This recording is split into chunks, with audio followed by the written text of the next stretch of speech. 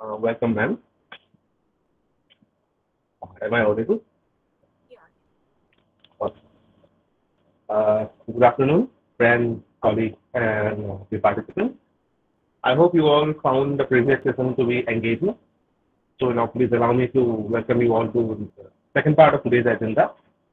So I'm Vikram. I teach history at Bahona College. And before we start, let me wish you all a stimulating, engaging, and productive session. So the topic of today's session is textbook publishing from author's perspective. As actively involved in the academy, I'm sure you all are aware what a Herculean and gargantuan task writing textbook is. It requires a lot of planning. It has a lot of logistics involved, and of course, it has a lot of ethical concerns involved as well. So sometimes we have often found that although many of you, I'm pretty sure you're involved in the act of writing textbooks, but sometimes we find ourselves in situations we have certain doubts or certain confusion, or sometimes we need certain technical issues to be clear. So you basically have an overarching overview regarding what textbook writing is, what are the issues that we need to be concerned about, what are the basically T's to be crossed or I's to be dotted, what are the do's and don'ts we are basically having today's session. So for this, we have an expert with us, a person who has years of experience in writing textbooks, not only textbooks, but also in rigorous academic research. We have Dr. Susmita Priyadarshini ma'am from Devi Charan Girls College, Johat. So she has a stellar academic career behind her. In addition to being a gold medalist from her university, she's also a PhD. She has written 9 textbooks and reference books. She was also a member of numerous advisory committees of the government.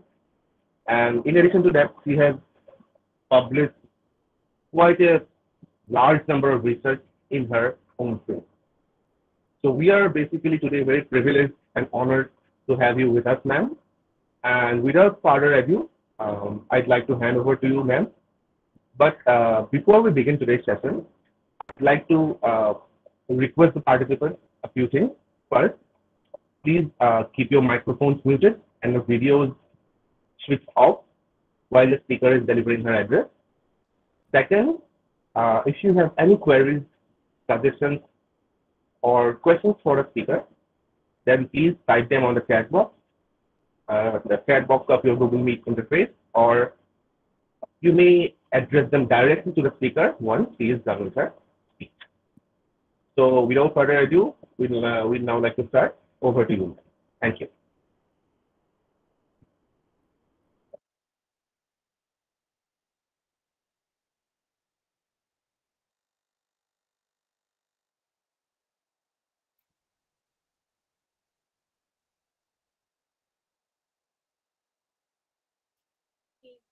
Good afternoon, everybody.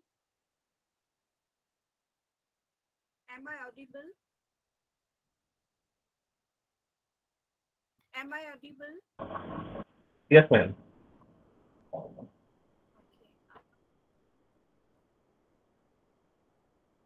At the outset, I would like to thank Department of Economics, Bahona College, for organizing a national workshop on a topic which will be beneficial for the students, teachers, and would-be authors. I know it is a part of the work that have been doing by the department for several years at the interest of the students and teachers. Congratulations to them.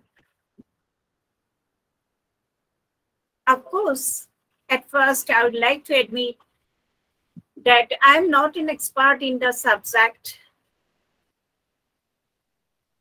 but I'm certain I learned a lot from the discussion, from the observation. So you people may not be enraged by my deliberation, but I will surely be.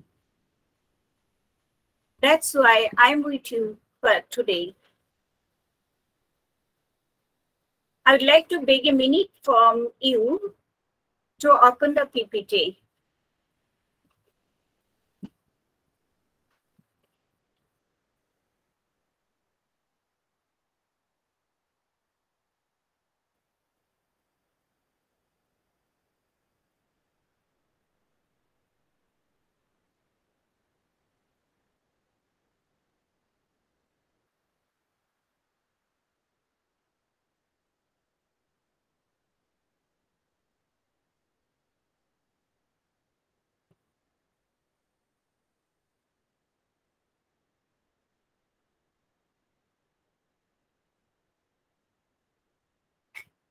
So my topic for today is on textbook writing, author's perspective.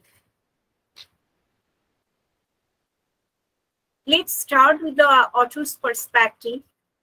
Author's perspective refers to the way an author looks at a topic or idea.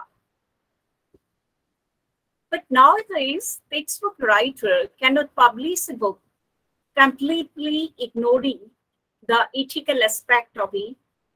Perhaps that is the reason for which your organizer has included ethical aspects in this workshop. Therefore, this deliberation is divided into two parts. First part deals with the whole process of textbook writing. Of course, that is from the point of view of the authors, what it actually the author has to do. And the second part deals with ethical issues that matter in case of textbook writing. I'd like to make it clear that this deliberation will not consult or discuss any theories of textbook writing, because the topic is from the point of view of the authors. Let's start with the first part, part one. While a person thinks about writing a book, the first question that comes to him is, why should I write a textbook? That is his idea. That is, there may be several reasons for it. There is no textbook on that particular subject. Existing textbooks are not good. Or he may want to do something different for students, because from his years of experience, he can now say what will be easy to understand for the student and what will be difficult for the students. Or he may be entrusted with the task of writing the textbook by the state board or central board or board of studies, because state board, central board, or board of studies can select or choose any person whom they consider as an expert in the field. After that, the second question is market. For whom to write? Who will read my book? First semester student, second semester student, fourth, fifth, or sixth semester undergraduate student, or postgraduate student, or vocational students. Because the textbook written for first semester, if the topic is same, will be different from the book written for the sixth semester or the postgraduate students. So it matters. Second thing is, will adopt my book? University, autonomous colleges, vocational institution. This matters because University has certain guidelines for writing a textbook. Autonomous colleges has also, for the studies, vocational institution requires books according to their convenience. Third is materials. Of course, it will depend on the syllabus. Next is identification of sources of materials. If I am going to write a book on economics or literature, I will have to collect sources of materials. For this, systematic collection of material over time is required. It is not like that within 1 month or 2 months, I will collect the material and finish the job. Then the result may not be the good for the students.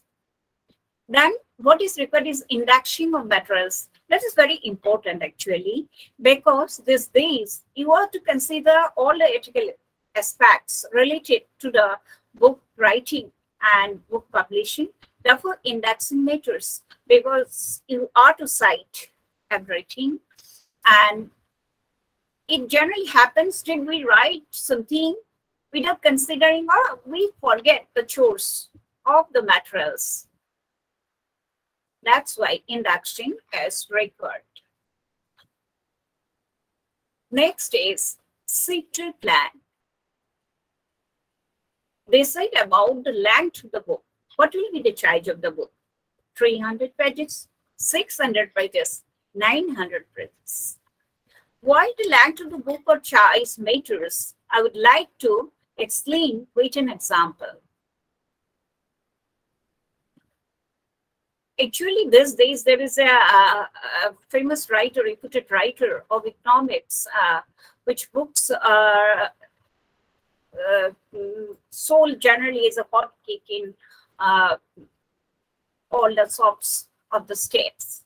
But what happens, he suddenly wrote a book which can be called oversized, too large, so many pages. I gave it to one of my brilliant students. She kept the book for 2 days. And after 2 days, she returned the book to me. I asked, why? You were returning the book within 2 days. She told me, ma'am, it is not possible for me to read this book. It is too lengthy. Even I am scared of reading this book. This book says me in a dream, actually. I cannot think, if I see the book, I think, God, I have to read this whole book. Of course, this was a very good book, updated. And therefore, you see, it is the size that really matters. Of course, size depends on the syllabus, number of units, etc. But it should not be too lengthy so that it cannot be completed by the students within the time. Okay. It is a quality if an author can complete the book within limited or appropriate number of pages. It should not be too lengthy. It should not be oversized or undersized. Next is, depending on the topic, the book may be divided into parts. Let us suppose one person is going to write a book on statistics. And according to syllabus, there is 2 parts. One is statistical theories and other is application. So you can divide the book in 2 parts as first part consists of the statistical theories. Of course, it is compulsory to include worked out examples in the first part. In the second part, he should include the application. That is the application. Statistical application is the second part. So you can teach the students through this part how to prepare a project, how to forecast national income, GDP, or other figures, and how to extrapolate or interpolate data which were matching in certain government data or in certain data set. Okay. So that will be rather easy for the students because the book will be systematic. And the number of chapters to be included should be fixed. Generally, it depends on the syllabus. Numbers depends on the syllabus. We will go to the second slide for this. And chapter titles, of course, tentative chapter titles should be fixed.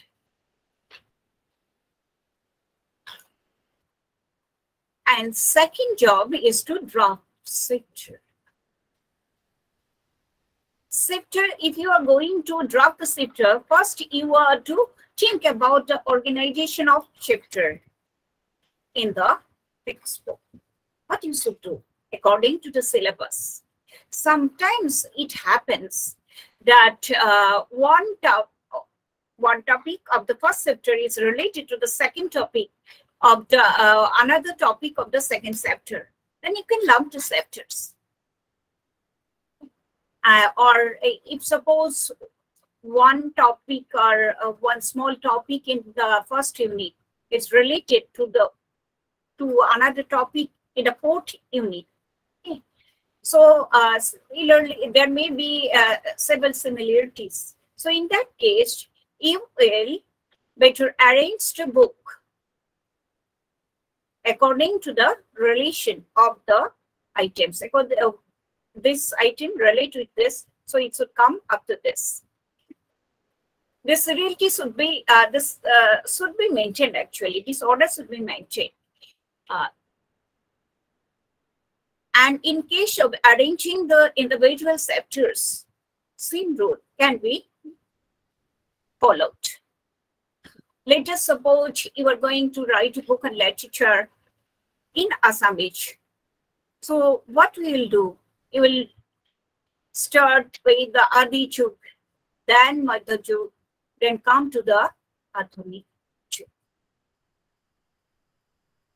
And if you start with the Adhunik Jug, which is actually known or the students are familiar with it. So if you start with the modern age or the Adhunik Jug, and then if you go to the Adi Jug, it will be inconvenient for the student to grasp. Next is write to chapter text and include charts, diagrams, tables. Now the question is, what should be the number of diagrams? It doesn't mean that several diagrams or that many diagrams can make it easy for the students to understand. There may be 2 or 3 full diagrams which can explain a certain thing clearly. So it will require the expertise of the author. Then require the tables, and in this case also, it will depend on the topic. How can it be possible to explain the matter with the help of the tables? Of course, in case of certain database or information-based chapter, you are to actually, you are compelled to include tables. If you are going to write a book on Indian economy, how can you have a table? Next is footnotes and endnotes are given for the convenience of the students as well as the teachers. Footnotes is required because suppose you are including a table on the GDP data for 10 years. But one data is of current year. One datum is of current year. So for the current year, no data is available. So what will you do? You'll estimate the data, and it should be clearly stated in the footnote that it is an estimate. It is not a real data or actual data. Next, in order to introduce with some new concepts, author can try or start with some examples. If one person is writing a book on physics and the sector is on motion, he can start with an example of a moving object. Then he should generalize it. And after that, he should include more examples to make the concept clear to the students. It will be easy. So from author's point of view, what should be his idea? That is to, from which example I should start the chapter. What kind of examples will be easy for the student to grasp? So it is required to draw the examples from the environment in which the student is living. Sufficient worked out examples should be included. Of course, it may not be so for all the subjects. For example, in case of literature, textbooks should not for extremely meritorious students only. That is the reason why there are so many guidebooks and reference books are important. Textbooks are for all the students, below average and above average. So it should be written in a way that it is understandable for all the students. So author should first convince himself or herself that I am going to write a book which will be fruitful for all the students. So what is required? The author should be determined to follow integrity, follow all the principles of textbook writing, so that the outcome becomes useful for the students. And in the end, there should be summary of the chapter, but that summary should be by point, not in the way that one paragraph is written as a summary. That will not work. And if you are writing a book for the young minds, then it should be extra careful. So the author should be extra careful that I should summarize the chapter point by point. Next is exercises, descriptive, numerical, or multiple choice questions. Of course, the writer can add glossary of the chapter at the end of every chapter, or he can edit in the end part of the chapter. So the author has to decide what will be beneficial for the students. Should I add the glossary at the end of the chapter or at the end of the book? But for the convenience of the reader, it is certain that he has to include three things. First is glossary, second is bibliography, and third is in that. Of course, bibliography is a moral requirement actually. That is to ascertain that the work is an honest work, it is not a theft, of course, which we will discuss in our second part. But glossary is required, but because it happens that the student is reading the second chapter where one word from the first chapter is used, and he forgets the term. So he requires the term, what is the meaning of it or the definition immediately. So he can go to the glossary of the second chapter, first chapter, or he can go to the end part of the book where glossary is added. Next is from collection to drafting chapter. Instructions given by the state, central board, syllabus committee, board of studies should be strictly followed. because these instructions are prepared by a committee consisting of experts. So these are for the benefits of the students. So you don't have the liberty. Author should convince himself or herself that I don't have much liberty. I have to follow the principles. If they have given certain instruction for informational text, then you are to follow those. Next work is proofreading and class testing. All the textbook writer actually find this work boring and monotonous. But it is the most necessary work which you cannot escape from. Look for errors first in the already proof copy. Correction can be done through class test also. Suppose an author is writing a book on probability, and he has given certain sums from that sector to his students, or give him the assignment, give them the assignment to write about certain concepts related to probability, for example, random experiment, exhaustive cases, etc.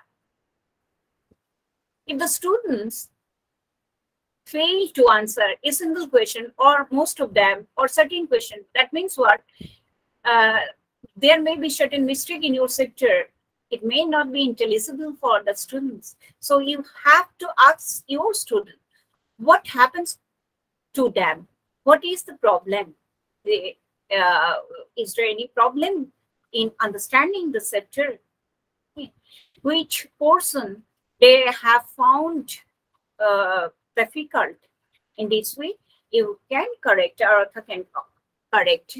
Actually, he should correct his sectors through class tools. Major changes, of course, should not be made at the time of proofreading. I think it will not be easy to guess what will happen if you make major changes in the sector at the time of proofreading. Next comes editing and publication. This work is optional. Actually, if the book is not published by the national publisher, then you are the editor. The book will not pass through any professional editing in this way, and therefore you are to edit the book. You are to make correction and updating. Okay, and then you have to submit the book to the publisher, and he will print it. But you have to be careful in the whole process, because the students because to public once interrogated from you. Next is first edition of the book may not be the perfect one. It often happens. From the reaction, we generally make the correction. Author tries to improve the subsequent edition. Next is marketing. Except in case of self-publication, marketing is done by the publisher or the distribution. So you are free from this job actually. In case of self-publication, textbooks will be brought to the market at right time, so that students should not run helter-skelter in search of the textbook. It generally happens when syllabus is changed or curriculum is changed. You all can remember, you all teachers, participants can remember what happened at the time of introduction of semester and at the time of CBCS course. There was dart of textbook.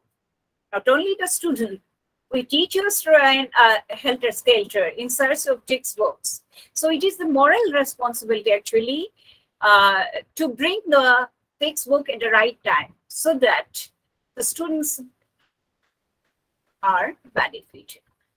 If the session starts in August and the textbook comes in November, then what will happen to the students? Not only for the students, it actually very difficult for the teachers to complete the course if there is that of textbooks. So this is related to the process of textbook writing, from drafting to marketing. So this is the process. Of course, this division cannot be called watertight. That is, the first part is not related to the second part, which is related to the second part, which is related to ethics. So come to ethics. What is the ethical responsibility of the textbook writer?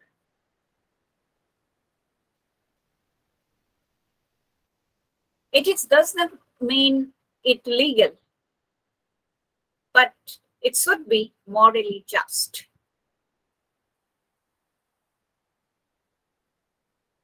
Now, first requirement, or you can say ethical responsibility of a writer, is that any person who wants to write a book should ask himself whether he is fit for the job. If a person doesn't like teaching or explaining things to the students or to others, forget about the students, he cannot explain things to the things to others. They should not come forward to write a textbook, because first job is to explain things which are not known to the students. Second is, the textbook writer should make himself or herself competent to provide current, useful subject matter through his or her textbook. Suppose a person is working for a public sector company for several years. He has a brilliant academic career, expertise in, suppose, chemistry. Now the question is, should he write a textbook on chemistry? Suppose one publisher approaches him for writing a book on chemistry, because the publisher knows that he's a very brilliant student, he has a good academic career, and therefore he has been approached. Now the question is whether he should write the textbook.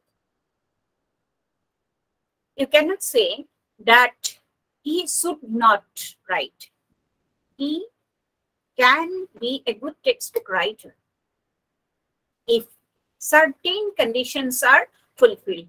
First is, he knows what is going on these days in the educational field, in high secondary level, in several stages of the education.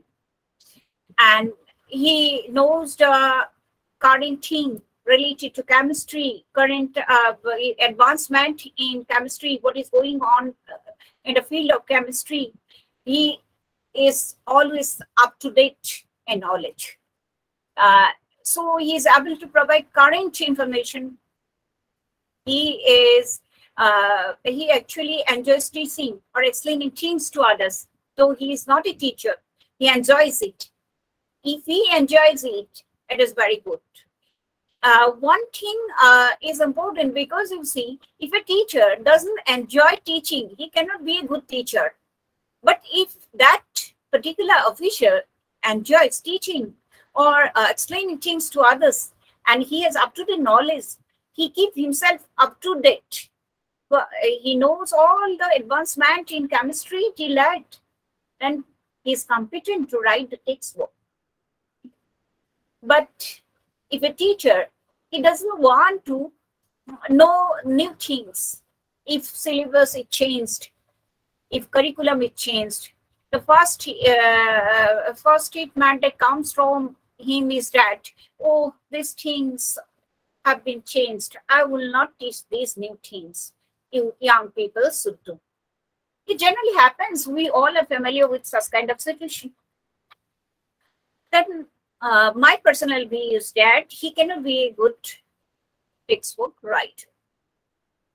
So the moral responsibility of the textbook writer is to keep himself up to date in knowledge or keep himself updated so that he can provide current and useful subject matter through his book to the students, not only to the students, to the teachers.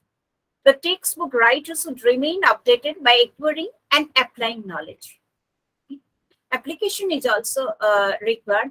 So in most of the textbook nowadays, actually syllabus has been changed in all the subjects. And therefore, in the new syllabus, you see, there is application part. What is your view? That is the application. Do you think that right to education has been properly implemented in India? Give your view. That is the applied part. So not only the students should know to apply the knowledge that he or she has got from the book, from the class. Therefore, first thing is that the textbook writer should remain updated by acquiring the knowledge and applying the knowledge. She should also be able to explain why there is price rise, why there is fall in rupee value. Otherwise, how can he write on the value of money? Next is, textbook writers should try to maintain the high standard of writing quality. It should be a quality work, and there is no excuse for that. And produced work which is easy to understand for the targeted readers.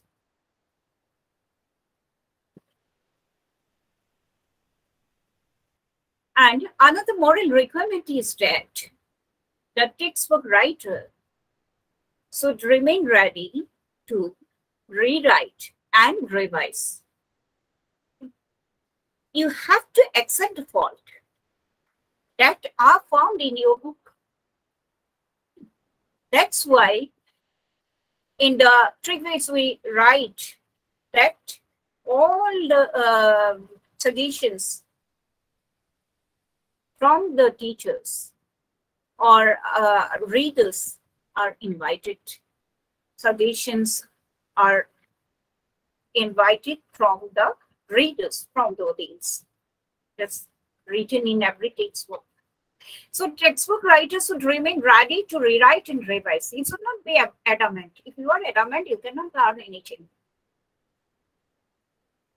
Next is, the author should revise the edition at appropriate interval.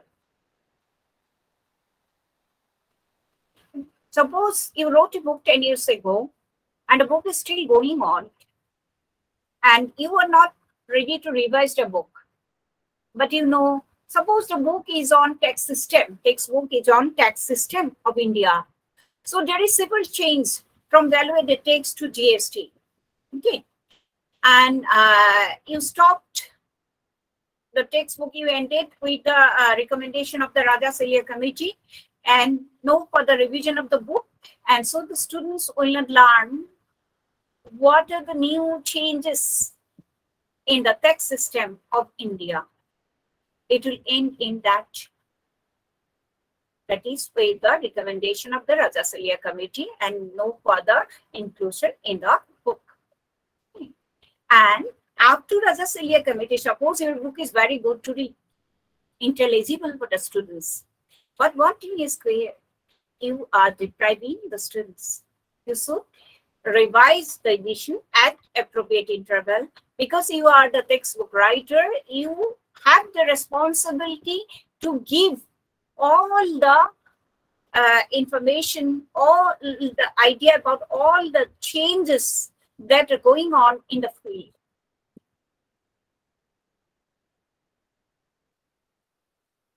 Of course, the textbook writer should be extra conscious that his book doesn't contain any false or unfair statement that can harm the reputation of a person or organization. It will actually harm his reputation also. Okay, you see, there is an item in the syllabus that is MC and Rega. So you write that MC and Rega is not successful because your experience in Assam is dead. In Assam, it is actually not so much truthful for the BPL people. Since lockdown, actually, it is working successfully in Assam. And so from this experience, you wrote in the book that MT and Rega is not successful in Assam, as well as in India. But you see, it is very successful in other states, Bihar, Odisha, etc. So you are giving a false statement or judgment in your book. It will harm. So you have the responsibility to be unbiased. You cannot be biased in writing. You cannot favor someone, some policies, or some government, or some parties. Next is, when there are multiple authors, suppose you are writing a book with two other authors. Now the question is, who will be the first author? You are writing a large part of the book, so you are the first author. You are coordinating with other authors, so you are the first author, and other authors are co-authors. But they should have to give the recognition as co-authors.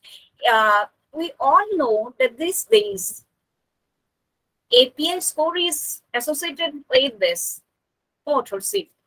So they should, authors should also get the recognition.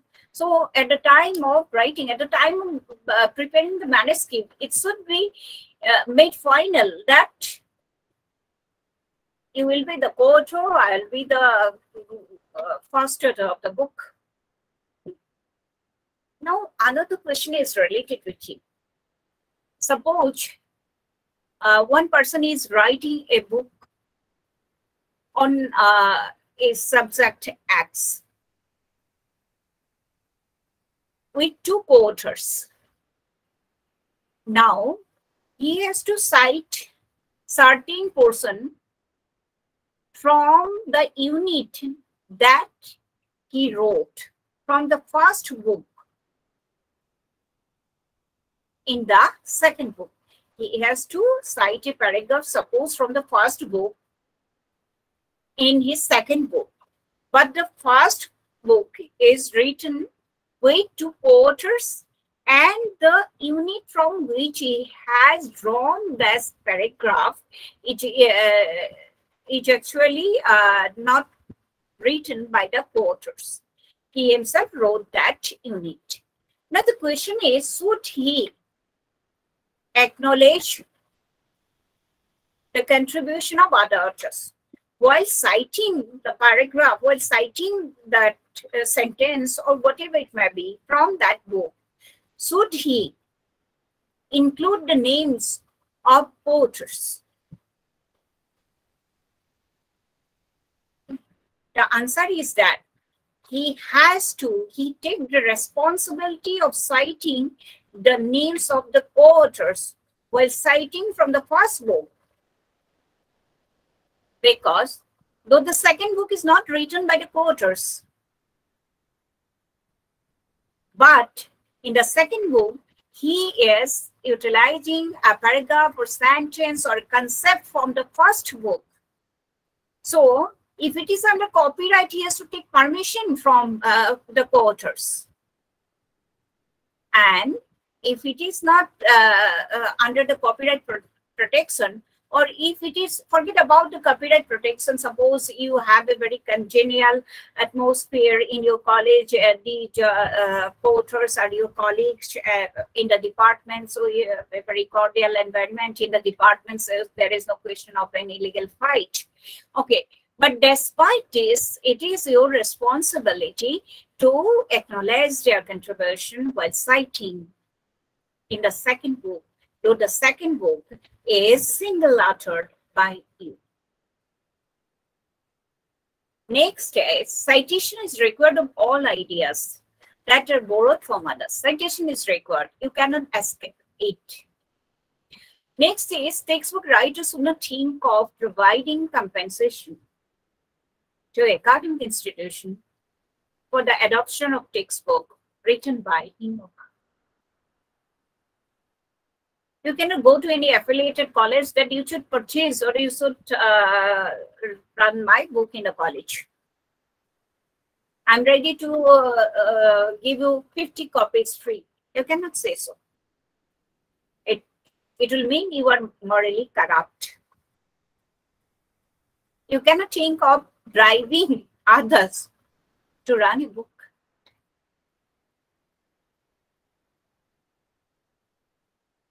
So the big question related to ethics is actually say no to three things: plagiarism, copyright infringement, and unreliable data.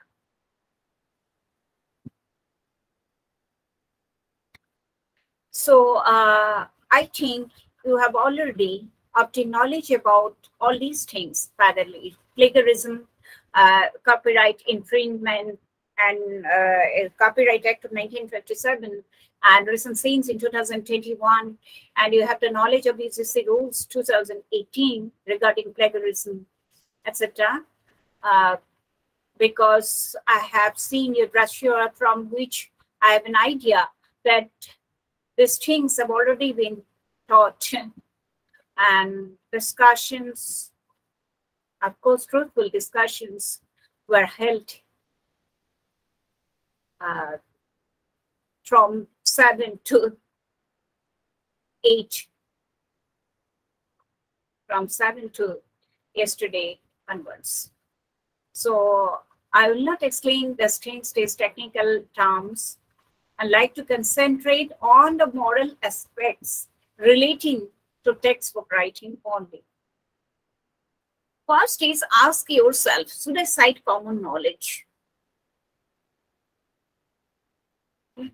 So common knowledge, or you can see knowledge which are in public domain, which are known to all. There is no need to cite common knowledge. Let us suppose you are to write a book on India's independence or the changes made in Indian economy after independence. You are to write a sentence that India got independence in 1947. We all know, even your students know, India got independence in 1947. You don't know, even your students, even your seniors, even your teachers do not know who first wrote that India got independence in 1947. It's a common knowledge. This sentence was included in your class 3 textbook. This sentence was included in your high secondary political science book. This sentence was included in your 6th semester textbook. So whom will cite as a source? That this is the person, this is the book who wrote India got independence in 1947. So there is no need to cite common knowledge, because it is the knowledge that everyone can easily access. So citation is not required. If you search in Google about the independence of India, that the first sentence that will come is India got independence in 1947. So you are rather safe in this case. There is no question of honesty here. You can cite common knowledge in textbook. You should not cite common knowledge in textbook. Second is, should I paraphrase, and how? Paraphrasing without crediting the original author is a form of plagiarism.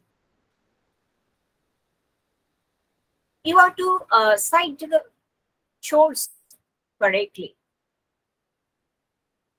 it should be completely rewritten in present author's words. Okay. Suppose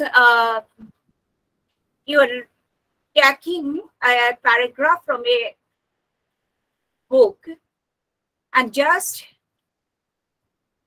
changed 2 or 3 words and reproduced it in your book. That means you plagiarized, because it will fall under violation of this citation rules, because it is a dishonesty.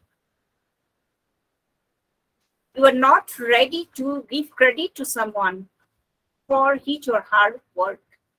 That's why you are just you are publishing the same just by changing 2 or 3 words. So paraphrasing without crediting the original author is a dishonesty. It is theft. Next is, can I reproduce my own work from another book? As an author, actually, I cannot add a part or whole of my previously published work to another textbook of mine without proper citation and acknowledgement. And I have already given you an example, so I would not like to elaborate the point again. Similarly, I cannot use data which have already been used in one of my books published a few years ago. Of course, you can if you cite and acknowledge. Take one example. You have written a book on statistics. And in the chapter on central tendency, you have given a lot of examples. Now you are going to write a book on statistics. And in this syllabus also, there is a portion on central tendency. Now the question is, should you reproduce the chapter? You should not reproduce the chapter word by word, actually. You can cite certain examples. You can draw certain examples from this. You can take certain examples from worked up examples, no doubt, from the chapter that you have written in the first book and in the second book, but with proper citation.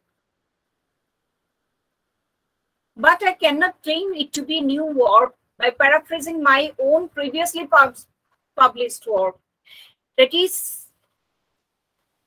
if I paraphrase the chapter on central tendency in the first book and claim it as a new book, then it will fall under violation of citation rule. That is, it will fall under plagiarism, self-plagiarism. Because you have to cite the source. You cannot call it a new work because you are paraphrasing your own work, not others' work, of course. You are paraphrasing your own work and claim it as a new work. Actually, UGC also doesn't give you the credit for it.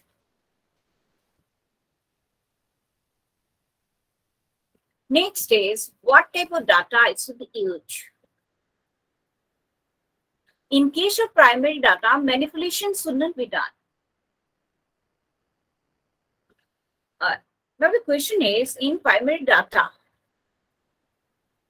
can anyone do manipulation?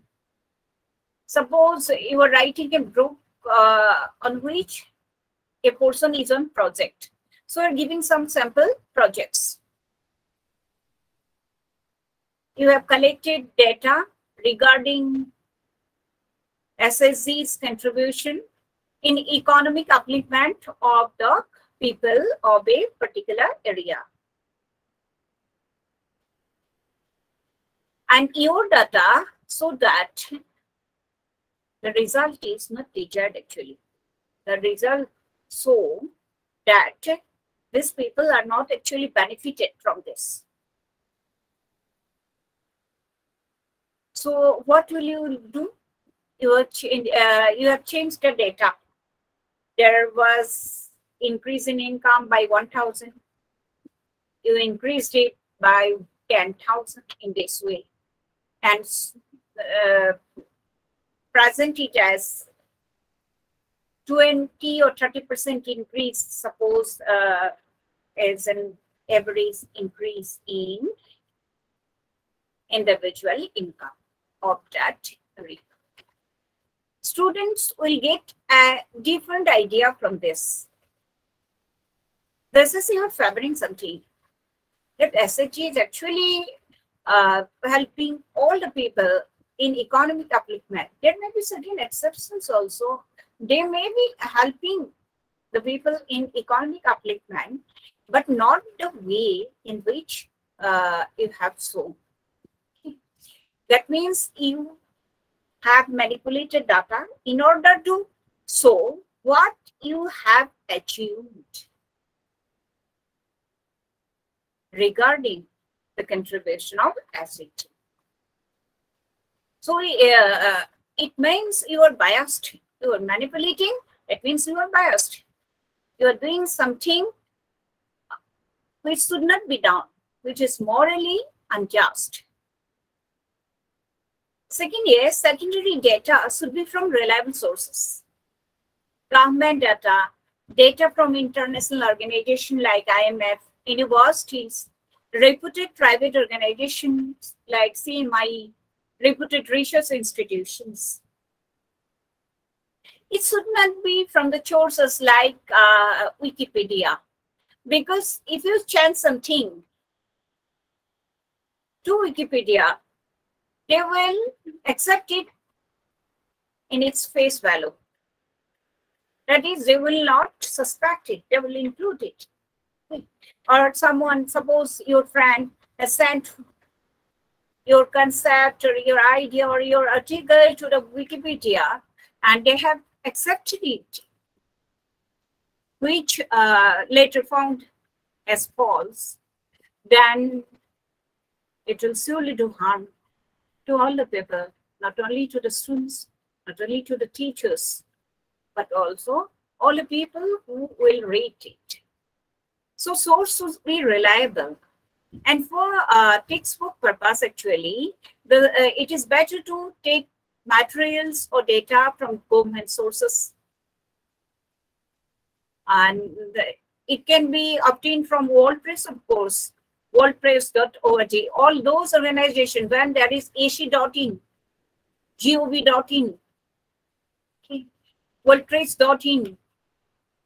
So from those reliable sources, one can take data or information. Next is, informational text should be simple and easy to understand. So suppose you are writing a book on for the students of Assamese major, okay, second semester. So it is, suppose the sector is on narratives. This term is used in different way in economics. Actually, 2013 Nobel Prize in Economics went to a very different or new topic, that is narrative economics. While writing the book or writing on narratives or the role of narratives in literatures, English literature, or your in your language or regional language, then suppose you feel very excited that I should inform the students that there is something regarding narratives is going on in the field of economics. So you will want to cite certain examples. So you just cite example of 1930s depression, that this depression was earlier thought as a result of economic factors. Now it was explained as a result of economic narratives. It is just an information, but nobody from Assamese literature can grasp this. Why? Because you're just giving the information. You may not use very difficult words or unintelligible words or sentences there, but it will not be student friendly because they are not familiar with this type of things. You have to explain it, or otherwise you are to edit as extra person. First, you are to explain narratives, use of narratives, then you go to depression. Okay, it is a big sum.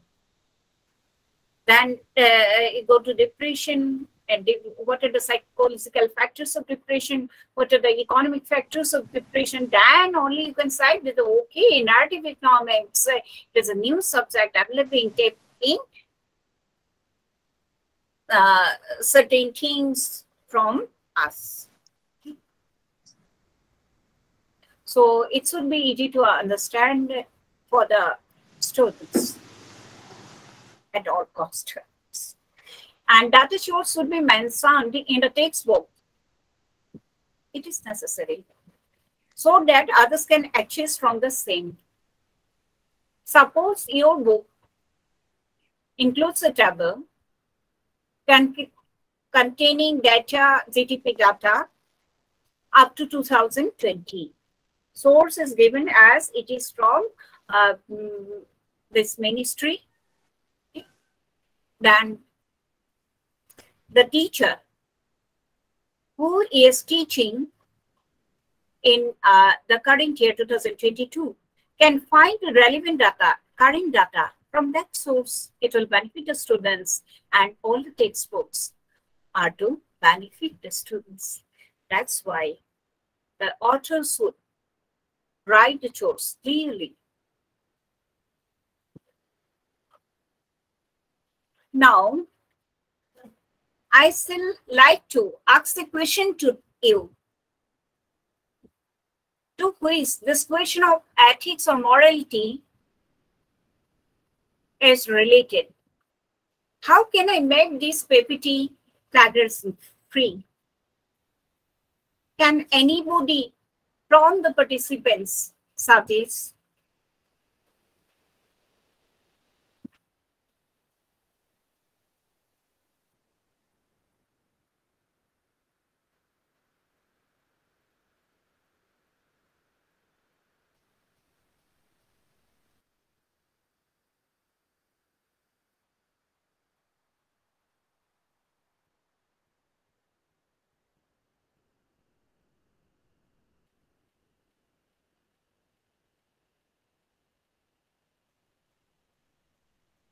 Should I ask you, participants, can you make this PPT plagiarism free? How can you?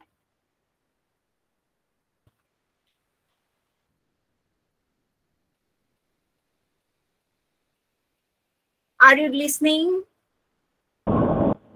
If any participants would like to offer anything, then they may switch on their microphones and address. Okay.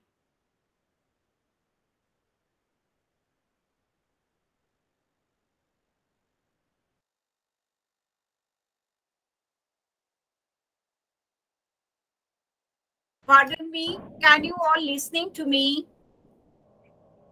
Yes, ma'am. Okay. I just want to ask. Yes, ma'am. Yes, ma'am. Yeah. Yeah, I just want to ask the participant, can you suggest me how can I make this PPT plagiarism free? Consider it as a textbook. You will learn a new thing. That's why I'm asking you.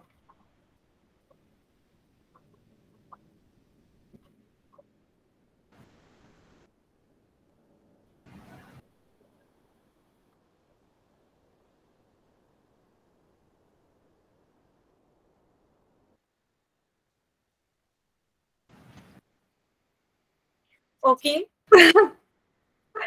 Okay. Who want to talk? Somebody is.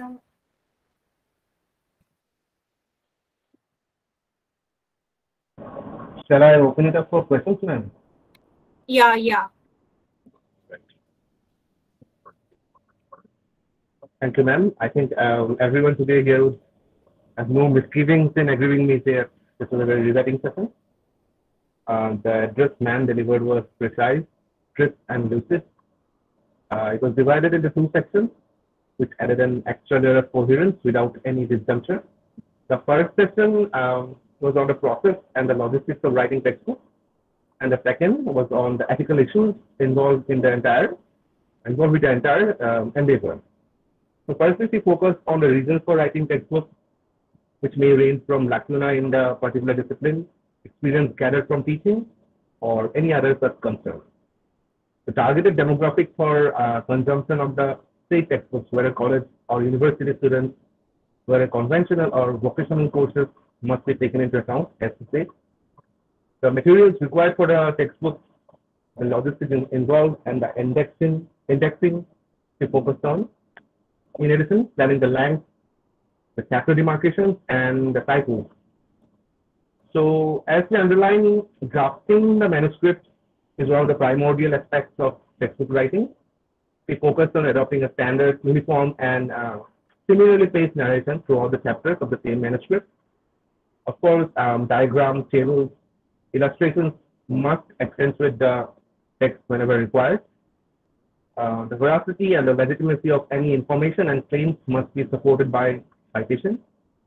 In order to make the text more appealing and comprehensive, they should be elucidated by use of examples, which may be drawn from the immediate environment to which the reader may be familiar with. At the same time, the textbook should be inclusive and should not cater to students or readers with particular skill set or expertise only. The chapters should be succinctly summarized, and any instructions, exercises for the readers should be included at the end. Towards the concluding section of the textbook, the reiterative, glossary, bibliography, and any standing instructions from relevant authorities should be incorporated. Bibliography, to emphasize, is a moral obligation of the authors. The draft manuscript should be intensively proofread, and one requires a strong eye for details for this.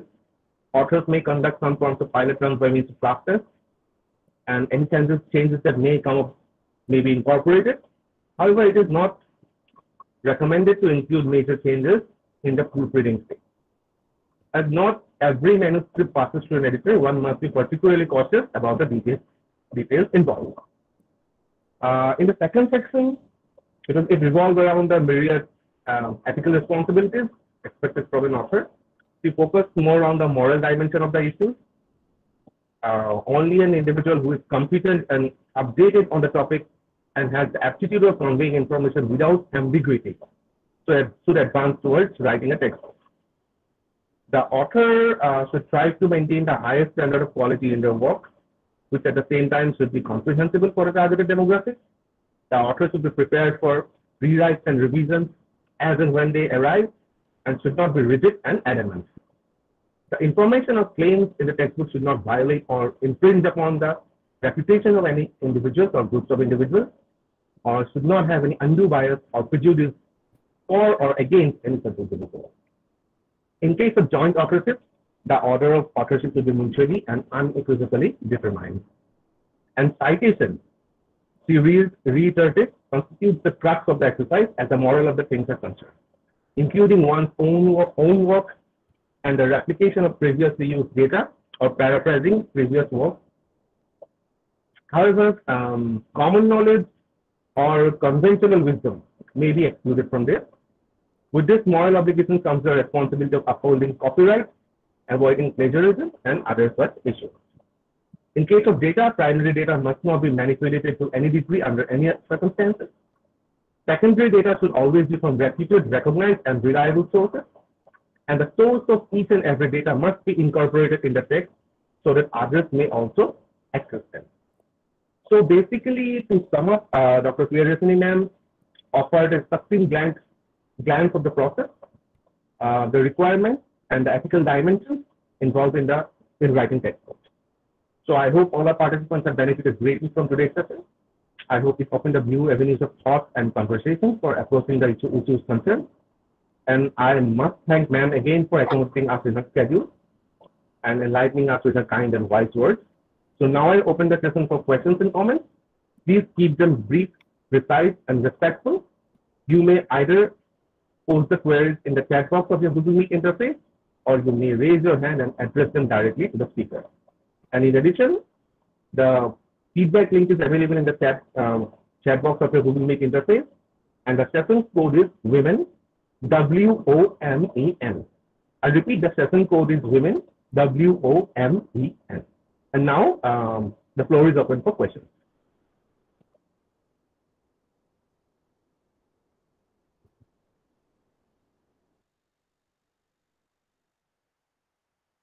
Okay, can I take 1 minute?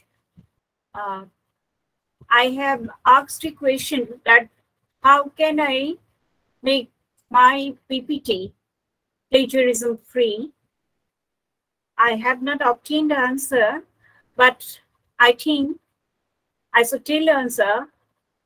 All the PPTs, all the slides are actually prepared by the sources, materials from the Creative Commons sources. I think you already have an idea regarding this.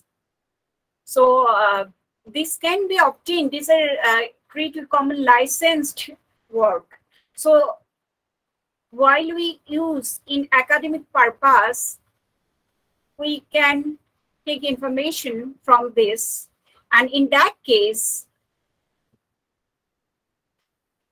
it is not necessary to cite, just mention the chores. If I mention the chores here at the end of the slide, then it will fulfill the purpose and save me from plagiarism.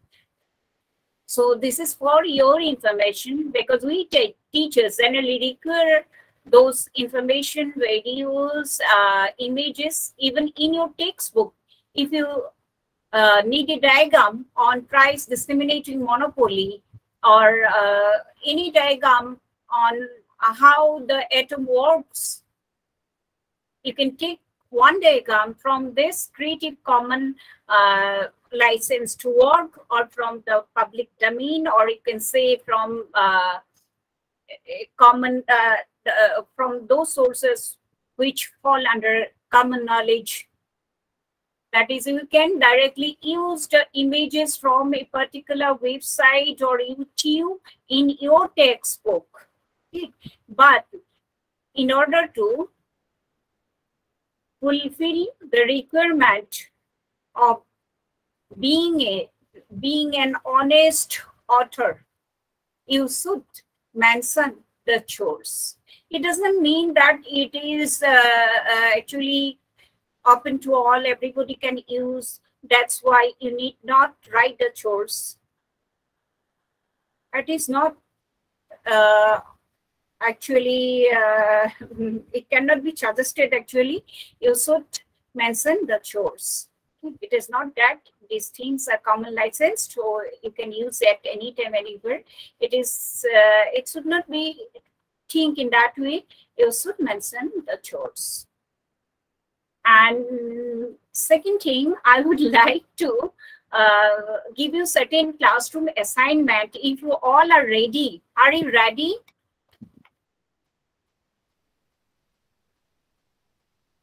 Yes, ma'am. Are you all like to do certain assignment?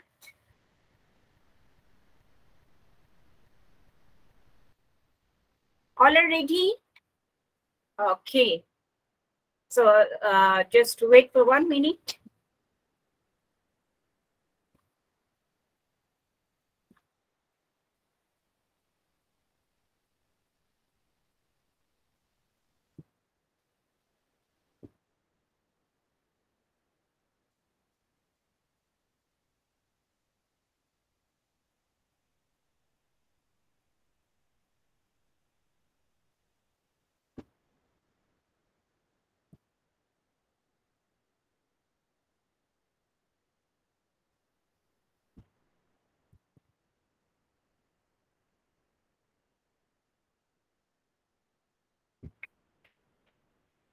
Okay, I would like to discuss certain assignment.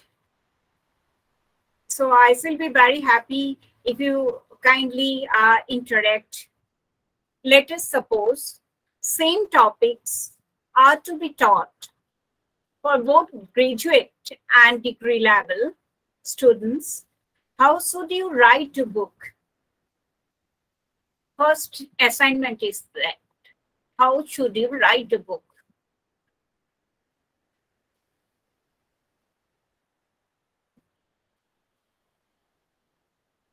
Is it visible? Is it visible?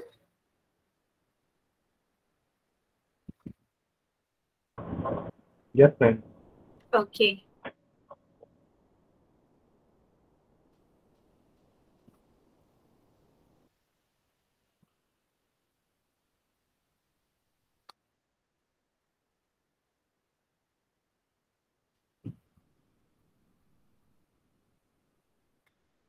Perhaps it will work better if I start from the beginning and go to the last.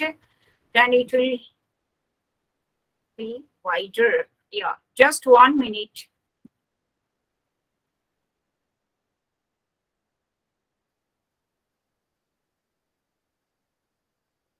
Okay. I think it is now visible.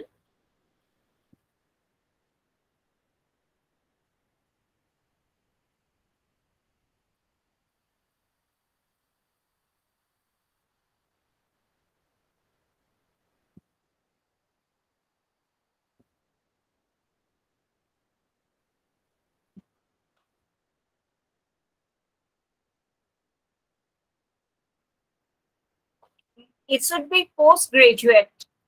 There is one, yeah, there is one mistake in a assignment. Let us suppose same topics are to be taught for both postgraduate and degree level students. How should you write the book?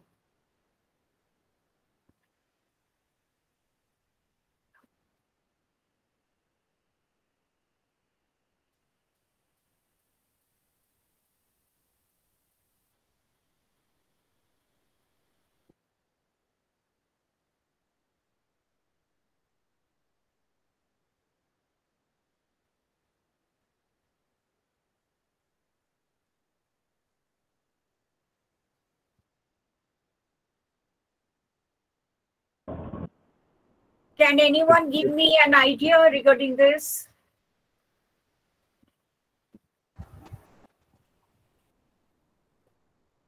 May I say something, ma'am? Yeah. Okay, so I think if I'm writing a book for undergraduate level, according to my understanding and experience, maybe I will start with some basic concepts and then move on to the topic. And for postgraduate, if I'm writing a book, maybe I will directly go to the topic, because given the fact that they must have already studied the basics or have dealt with the basics in their undergraduate level. I think that's how I will approach while I'm writing a book. Yeah, good. Any other response?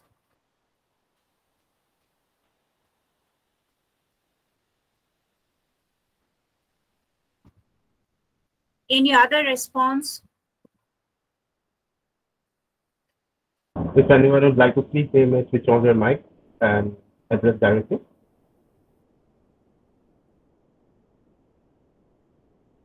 Pardon me. It was not audible actually. Someone had said something, but it was not audible.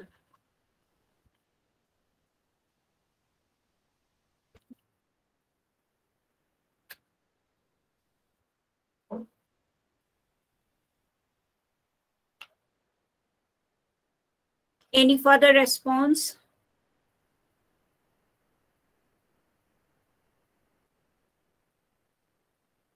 Okay, one thing is clear. You cannot write a single book for both graduate and postgraduate students. There must be two books. So syllabi will be different, and therefore books should be different. Start with the basics and degree level, and for postgraduate higher level is recommended. Okay, good. Paras, it was from Rima, I think. No, ma'am, it was me, Yeah, Dr. yeah. Kasturi Goswami. Yeah, good. So come to the second one. Let us suppose you are to include a new topic in the textbook on macroeconomics, which is relatively new. Of course, others can replace this word macroeconomics. Any topic. Okay, take any topic. Let us suppose you are to include a new topic in the textbook on X, which is relatively new. You lack expertise on that, but your books have a wide market. What will you do? Suppose you are a good writer, you have been writing for several years, and so there is a market for your books. For your books, matlab your textbooks. Suppose you are to include a new topic now in the textbook on X, which is relatively new. Though you are an experienced writer, you lack expertise on that. That is the problem. What will you do?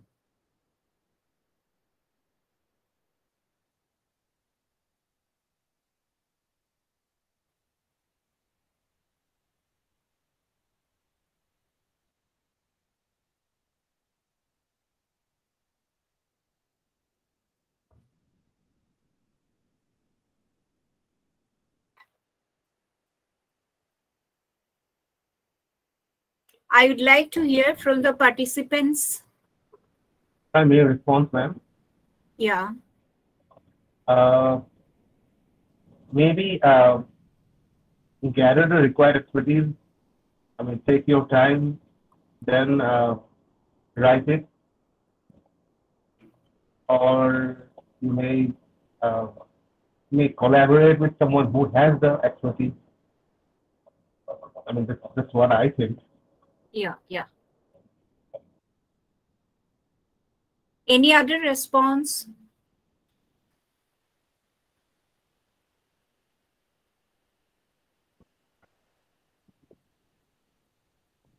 Ma'am, there are a few in the chat box, actually. Okay. It stops actually if I open the chat box. Vikram, I am going ahead. Okay. Can you 2 or 3 response or more than that? There are 2 responses, ma'am. One is from Diti Borua. She says, I may edit the book and ask the expert to write that particular topic, or I will train myself on that topic and then write.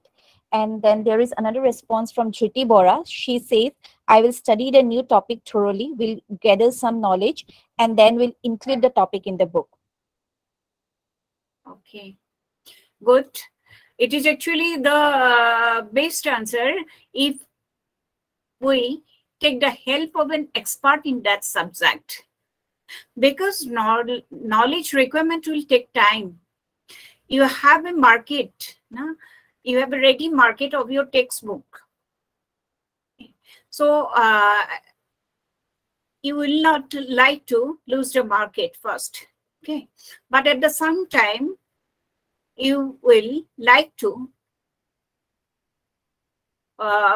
be an honest writer, and therefore it is better. It will be, according to me, best answer that you will hire an expert on that subject and ask him to write a chapter or write on that topic with due credit. That is important. You will acknowledge it. Okay. And at the same time, you should include one thing, that is the actual work.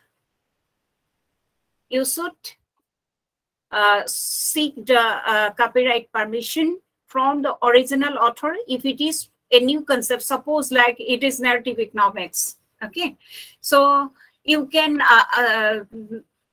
ask for copyright permission from Professor Robert Schiller and can cite it or include it in your textbook so that the student can get the chance to read the original. Because we teachers, we textbook writers cannot underestimate our students. They can understand better than us also. Okay, so it is better. Second, if you have the time, okay, because the topic is newly introduced, if you don't have any time, you cannot gamble wait time. Okay, so in that case, you have to hire the expert. Otherwise, if you have the time, you should elaborately study, you should thoroughly study all the materials related to it. And after that, if you feel that still I am incomplete, I am not competent to write on that, then go for expert. Okay, thanks to you all. Take the third question. Let us suppose university has given a syllabus for a newly introduced course on which you have already written a book. Your book has come to the market a few days ago. Now, suddenly university has modified the syllabus. What will be your reaction? Definitely you will be in a dilemma. So how will you react?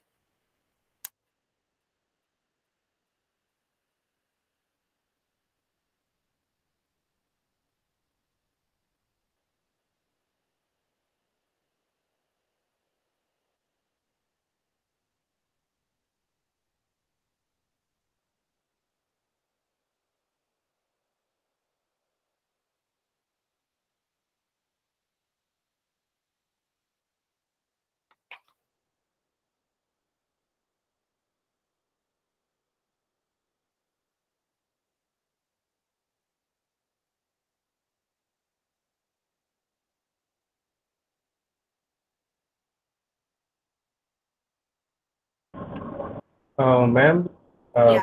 is it that you have already written the book, but then after you have written the book, the university has changed the syllabus? Is it? Yeah.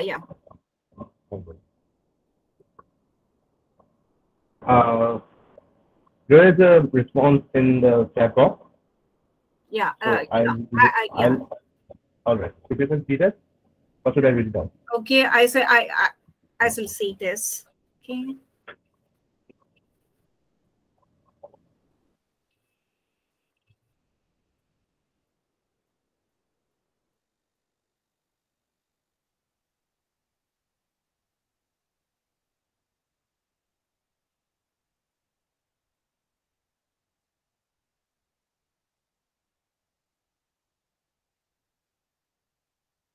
DT, it is a very tricky answer, no doubt.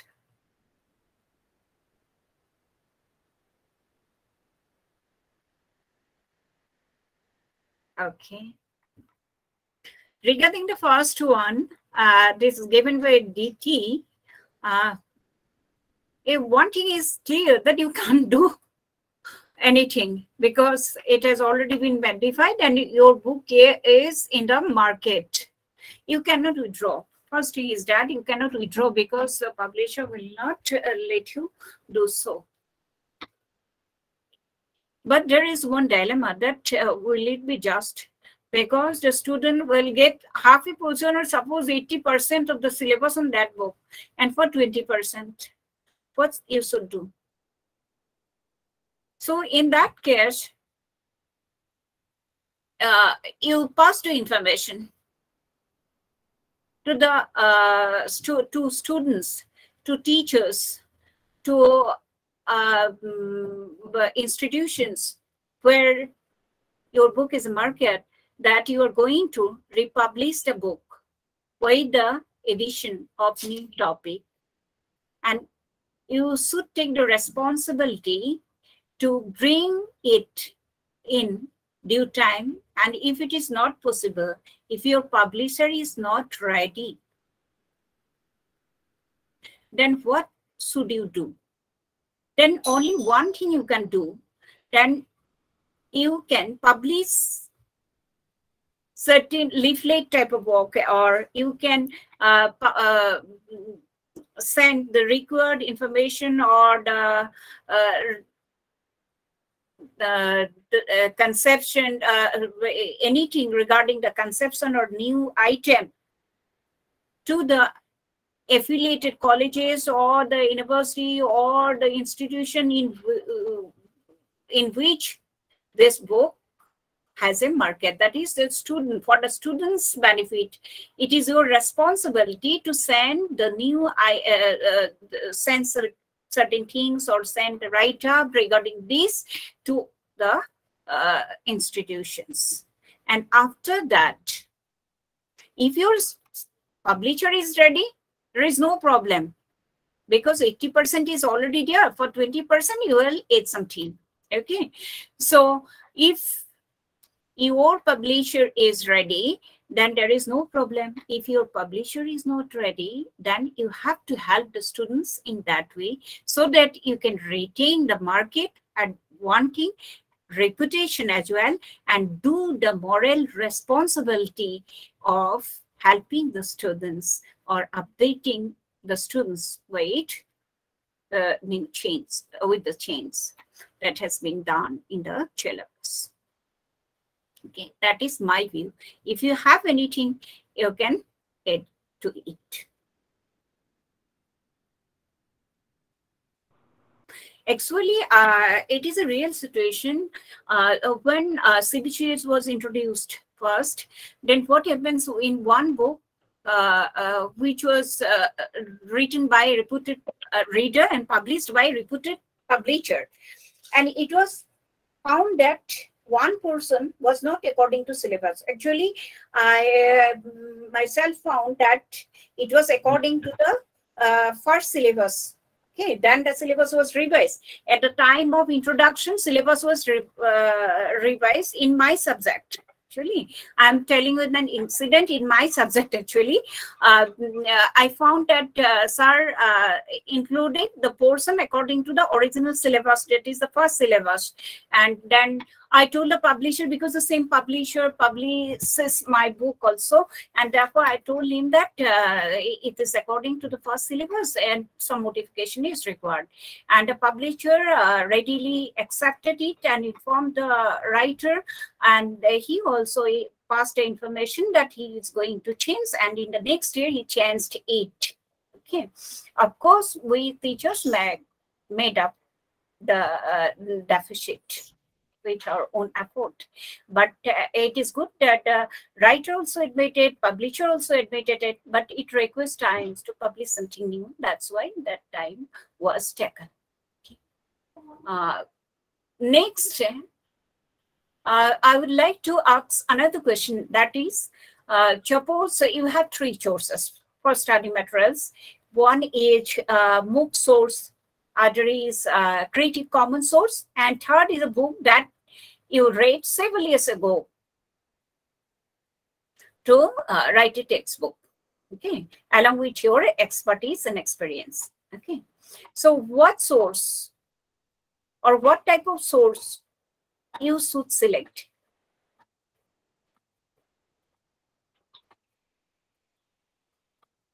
Ma'am, could you repeat the three sentences again? Yeah, suppose you are going to write a textbook and you have three choices of study materials. One is MOOC source, it is MOOC source and MOOCs, MOOC source.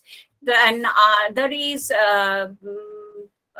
suppose Creative Commons, and third is the is a book that you read several years ago. Then what will you do?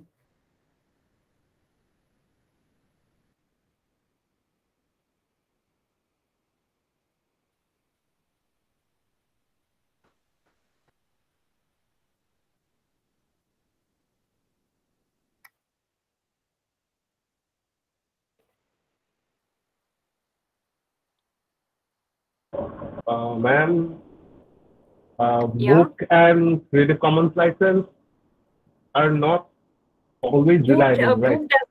Book no, source, as a source, book Yeah. has not Creative Commons license, but the Yes. source has. All right.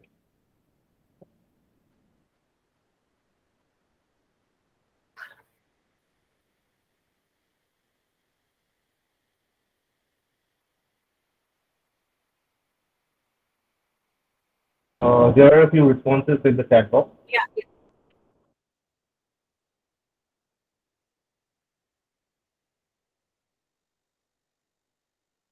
Okay. It is good that all the sources should be consulted. You read a book several years ago, suppose 10 years ago, then you should read it. That is the only addition I should add to it. Because MOOC source, Swayam source, ePachala, all these are very good source. Not only for textbook writing, for all the students, it is a very good source. So MOOC source should be utilized, but you have to mention it. You have to cite it. Okay. And if there is copyright, then you have to take the copyright permission. Only then you can use it. Then second is open sources are generally given as Creative Commons open. Okay, so search it first, whether it is open for. Then Creative Commons. For the Creative Commons, of course, you won't get everything there, but whatever is possible, you can utilize from there and read the book. Okay, that's good. I would like to. Hello, Ami Jai. Yeah. DT is saying something. DT, are you saying something?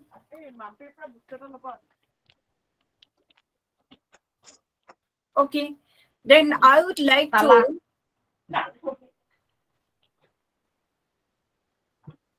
Perhaps he has network problem. Okay, I will like to share with you an incident. Actually, which should not happen. Actually, this incident was given, was told to me by my my publisher. Actually, at the time of introduction of CH, what happened at that time, will be astonished to actually know. When there is 1 or 2 months left for the introduction of CBCS, 2 persons came to my publisher in Guwahati and told him that they both prepared a guidebook for the first paper of CBCS first semester and asked him to publish the book. My publisher was shocked. What is this? There is no textbook till then, and there is a guidebook. So he asked them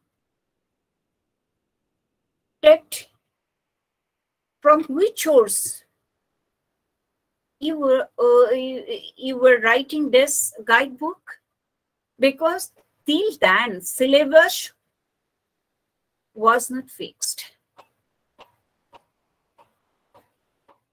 I think you understand the situation. There is no textbook. Syllabus was not fixed because it is an all India syllabus, no doubt. But 10% is at the hands of the universities. They will modify accordingly. And all the publishers are waiting for that. At the time, a book, not a book actually, a guidebook came to the publisher. So he was shocked and asked them to write a textbook. Why not? You were writing a textbook, we are writing a guidebook. And you are not ready to write a textbook. Of course, he did not publish the guidebook. And he told me the incident over phone that what is, you see, ma'am, what is happening in the market. So this is the situation. This should not be done. This should never be done, actually. If we textbook writers want to be morally just, we have the responsibility. We should, if possible, we should give them good textbook, quality textbook, but should not go for this. But I can't deny the role of guidebooks, because guidebooks are required for extraordinarily meritorious students, also for preparing with different examinations, JEE, NEET, etc. For this, it is required. You cannot actually deny it. But costing, we should give the students to read good textbook. With this, I would like to conclude my lecture. But I must admit that I enjoyed this session, and thanks to you all for the participation, for active participation, and thanks for other thing also that you have participated in such a fruitful workshop, because I know would-be authors from this session, would-be authors from this workshop will be the wonderful ones. Thank you. Thank you, ma'am. I hope the participants found the session to be very engaging and stimulating. And I thank you, ma'am, again for finding time for us, for joining us, and for enlightening us. And with this, I'd like to conclude today's session. I offer my gratitude to the organizing team for putting up such a rigorous schedule and with such well-known experts for our benefit. And for the participants, your feedback link is available in the chat box if you have not seen it yet. The session code for today's second session is WOMEN, WOMEN. So thank you, and we'll see you again tomorrow.